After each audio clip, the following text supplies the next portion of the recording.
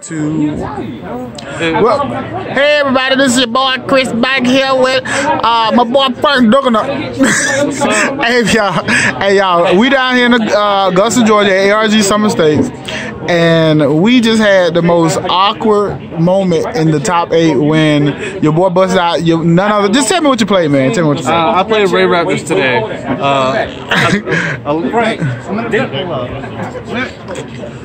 Don't mind him, y'all. I played Raidraptors today. I noticed a lot of decks in the meta struggle against Ultimate Falcon, so why not play the deck that makes it the best? And I edited the deck, worked on it non-stop all week, and the deck is broken, it's super consistent, and it took a lot of people 20 minutes just to kill Ultimate Falcon. Ultimate Falcon only died twice today. 2 times? Only twice. He only died twice, and one person had a Sky Striker had to stack 21 cards, 21 spells in his graveyard to do it. It's so good. Ultimate Falcon, OP. Ultimate Falcon Tier 1. Hey, just to show y'all, this boy got top 8 at ARG Summer Stage with none other than Raidraptors. He got the invite and the pin. Hey, your boy did his thing. I gotta give it to him. Let's go ahead and set this stuff. Yeah, let's see what this this ultra sexiness. I'm not wearing my teammate. Hey, what team you on, man? Tell me what team you on. Teammate. 8. That's what we're saying. It's okay. I'm gonna let you slide this time. We're gonna. All right, let's get right into this. All right, first up for the monsters, we got triple Raidraptor Tribute Lanius. Now what this dude does is, when he's after the turn he's normal summon, you can Foolish Burial any of your Raidraptor monsters, which help continue with combos. He's an 1800 body. And if you beat over a monster, he can add a quick play rank up magic, but I don't play any because they're all trash. So 3 Tribute Lanius, 3 your win condition, triple Raidraptor Elastrix. I see a lot of people not playing 3. 3's too. If you're playing less than 3, you suck at Raidraptors.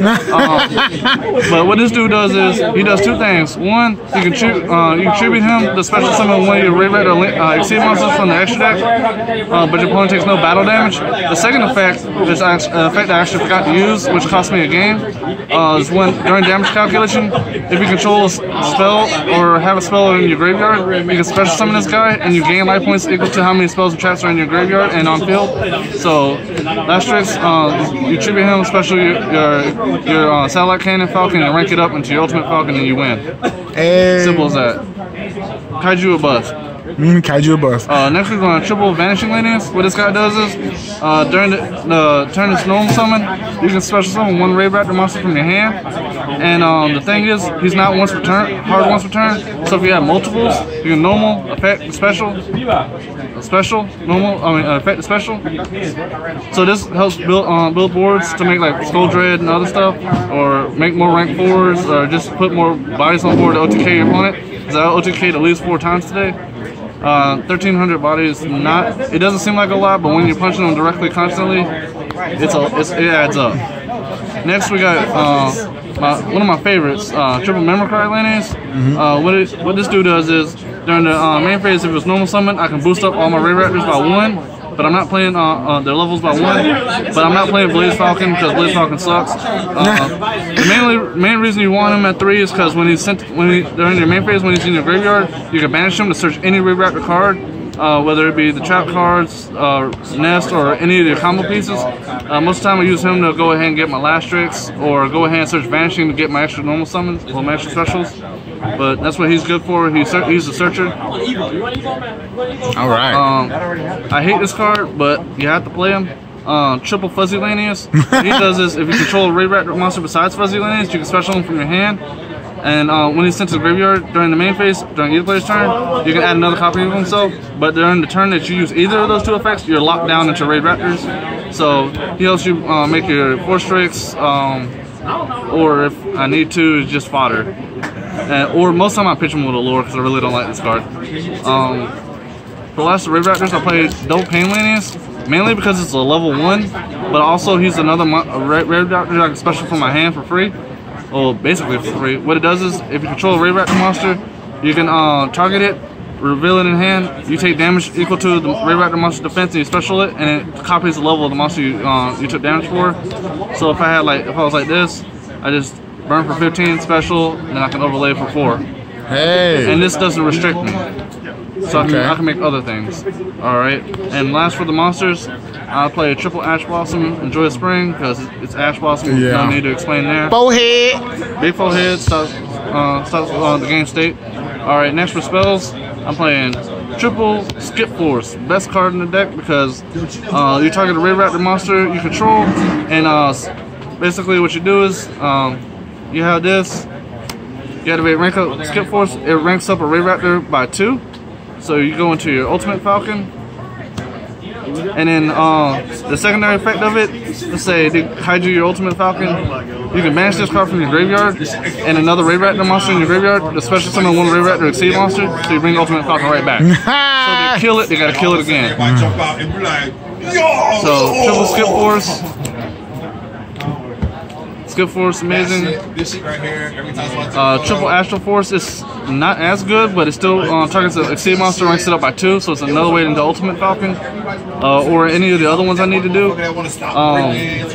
And also during your draw phase, but the only during your draw phase you can add this back instead of drawing for turn. And only bad thing is it has to rank up the highest rank on the field. So if you have Ultimate Falcon out already, it's not going to do you any good. All right. But it still helps you get the Ultimate Falcon, and you want to see ways to get into it. Alright. Let's all this guy one time today, and it won me a game. What this card does is, you pay half your life points, which is a lot, but you can target one Raidraptor monster from your graveyard, special summon it, and then rank it up by 2. I use this to go into Cyber Dragon Infinity, and you can make anything you want basically with it. Alright. Next, for draw cards, I'm playing triple Uller for just because everything in here, so Ash Blossom is a dark monster. 2 Swallow's Nest. I wish this card was at 3 the whole time. Basically, what this card does is you can target, you tribute one face-up Winged Beast monster you control, special summon a Winged Beast monster from your deck with the same level. So what you can do is, this is my way of dodging hand traps like Veiler and stuff. Let's say you have this guy, you know summon him, and you want to use his effect, and the effect Veiler or Infinite Impermanence it. You chain Swallow's Nest, tribute it off, and special another one, and then rank it up. Hey. Also, another thing that you can do with Swallow's Nest is, there was a time that I OTK'd a person because I had Ultimate Falcon out. I beat over the one monster that he had. I had Tribute Lanus and 2 of these in my hand. So I attack with Ultimate Falcon, and I attack with Tribute Lanus, Swallow's Nest, to another Tribute Lanus, attack,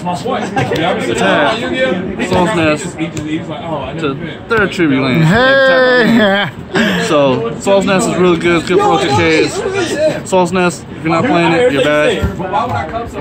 I need to get 3rd one. 2 calls. What this card does is it's a quick play spell that allows you to tribute face up monster you control, and you special summon from your extra deck an Exceed monster. Well, a monster from the extra deck that has the same original type, but it cannot attack. Its effects negated. Also, it cannot. And it's destroyed during the end phase. So what you do is, this card turns any of your Raidraptor monsters into Lastrix. This is your 2nd Lastrix. I actually want to play 3, but I couldn't find 3 in time. So let's say you open with that. Just that plus a ranked up spell in this. So you just activate Catacall, tribute this off. You special summon your Satellite Cannon Falcon, and you rank it up. Hey. So it's another tribute. It's another Lastrix basically. So I'm gonna play this at 3, and I'm gonna play Swallow's Nest at 3. Another cool thing about Swallow's Nest, if you open with this guy, you can use Swallow's Nest to change him into Lastrix. So if you have this and this, you have Lastrix.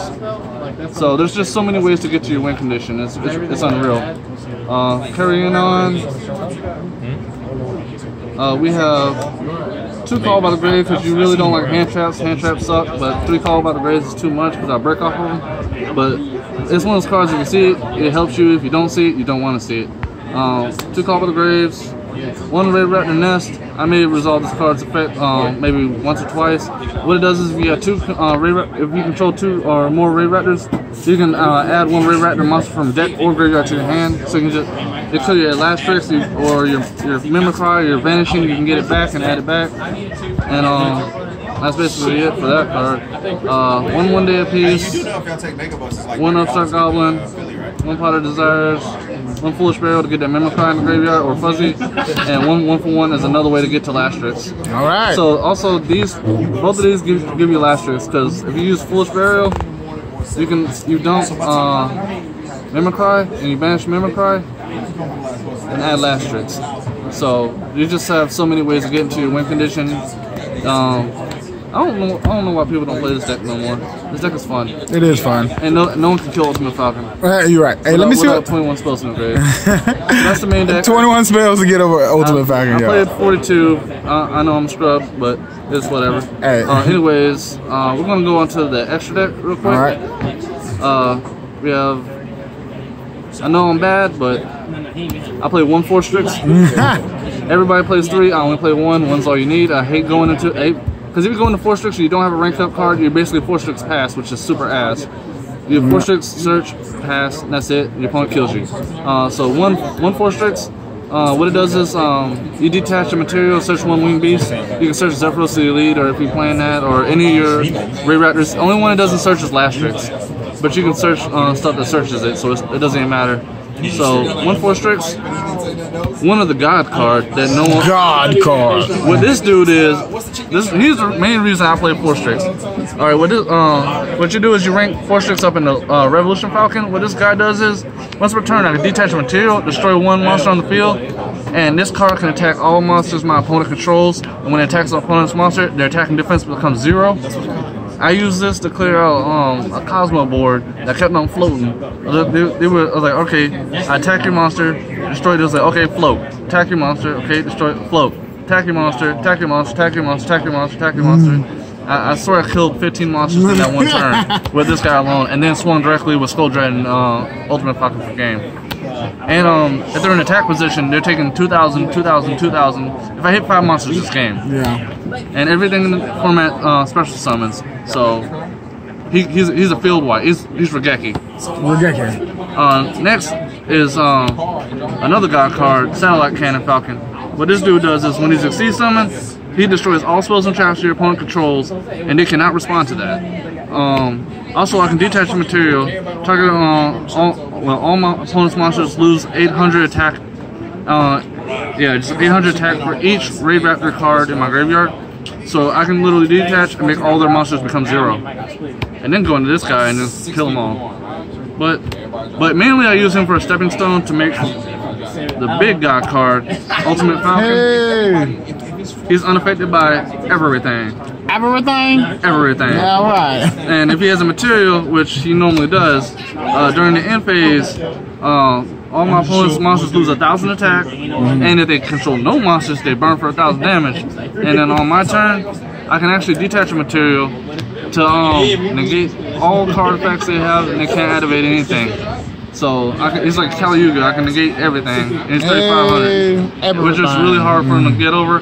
And in case the big God card isn't enough, I go into the bigger God card. Hey, big boy. Final Fortress Falcon. What this dude does is, I can detach material, return all banished Raidraptor monsters back to my graveyard, and then during the battle phase, also if he has a material, he's unaffected, just like Ultimate Falcon. So he's a 3,800 Ultimate Falcon.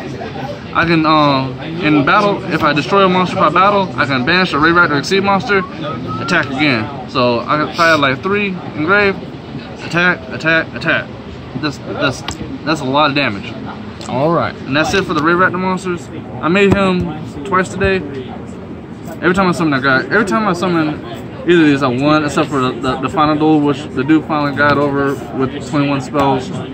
Rest in peace, Ultimate Falcon. You will be remembered. Another fun thing that I do is, since I can make rank 4s, play Utopia, Prime, Zexal. Whoa, wait a minute. I was Zexal locked. That's right, you do run the rank up. Yep. So what I do is, let's say I had Mimicry and any Vanishing, and a rank up spell.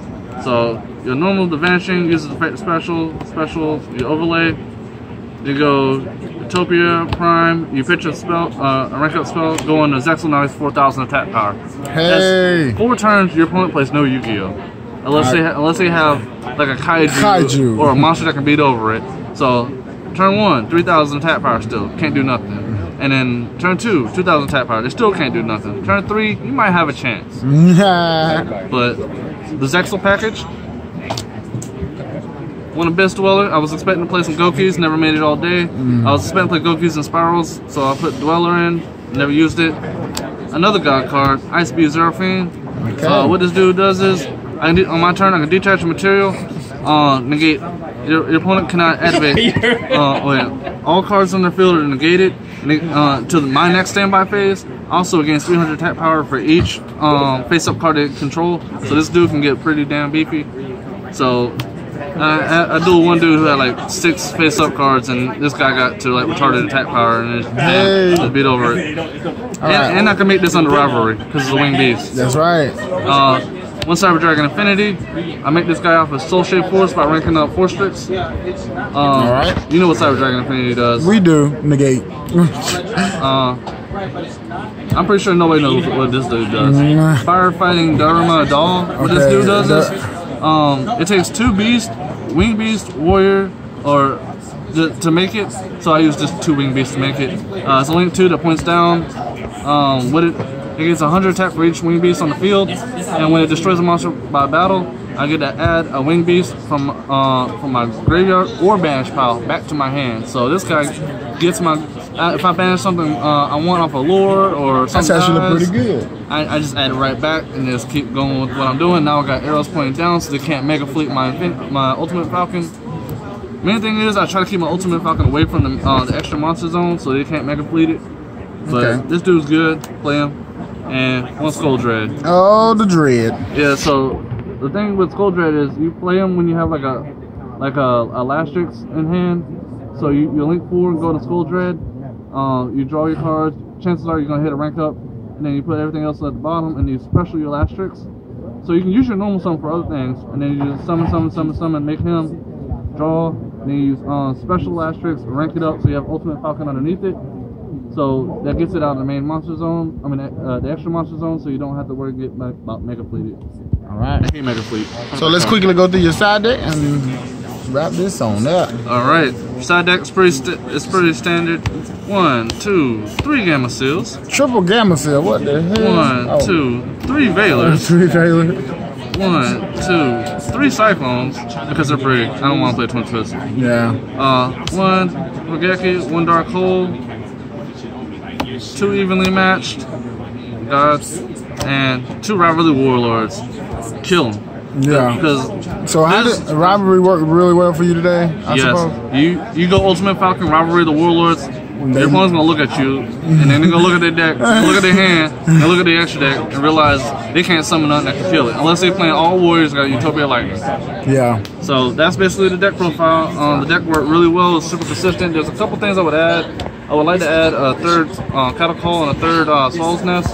I'll probably pick those up whenever I can find them. I have to dig through some bulk to find them.